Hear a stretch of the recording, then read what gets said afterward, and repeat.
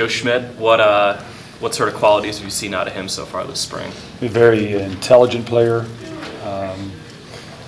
Right now he's operating the entire defense, from a communicative standpoint. So he's doing a great job there, and he's getting better respective to the scheme. Right place, right fits. He's doing a real good job. Can you tell that he was a former walk-on? No.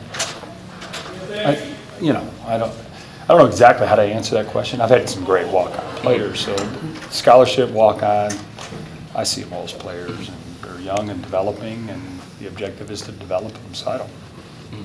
How far ahead is he in his knowledge of the scheme of the rest of the linebacker group at this point? There's a significant difference. Very bright player. Is that just a natural thing for him, or has he spent He's more just time uniquely in there? bright. I mean, I'm talking,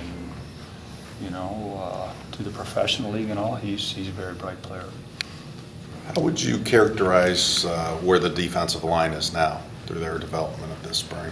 I think it's fair to say that, if I took the D-line, overall linebackers and secondary, they're all ascending groups. I think the scrimmage the other day was a bright spot for them, respective to both run game and affecting the quarterback. So they're gaining a comfort. So I think ascending is the right word for that particular group.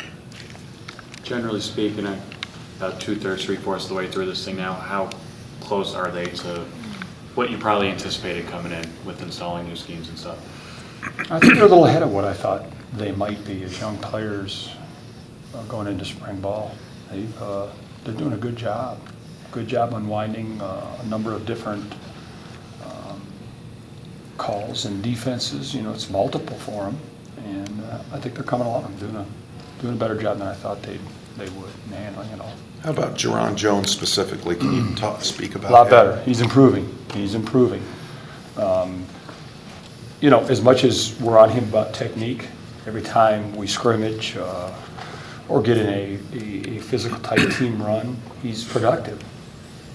As much as he still has to learn and develop from a technique standpoint, he's a productive player. Can't ignore that.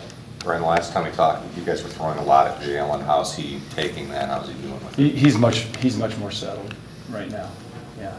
Again, I think it's fair to say they're all ascending right now. All of them. Some at a different rate than others. But I think we've settled Jalen down a little bit with playing outside linebacker consistently. We were kind of, and we still may play him at some backer in our sub or nickel package.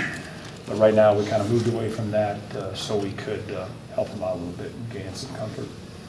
With Kavari, how has he really handled the transition to playing more press, more man coverage? Well, I think it's good for him. I think he's a skilled enough corner that he can do and use all the tools and techniques that a corner uses. So we want to make sure he can do that, take advantage of that.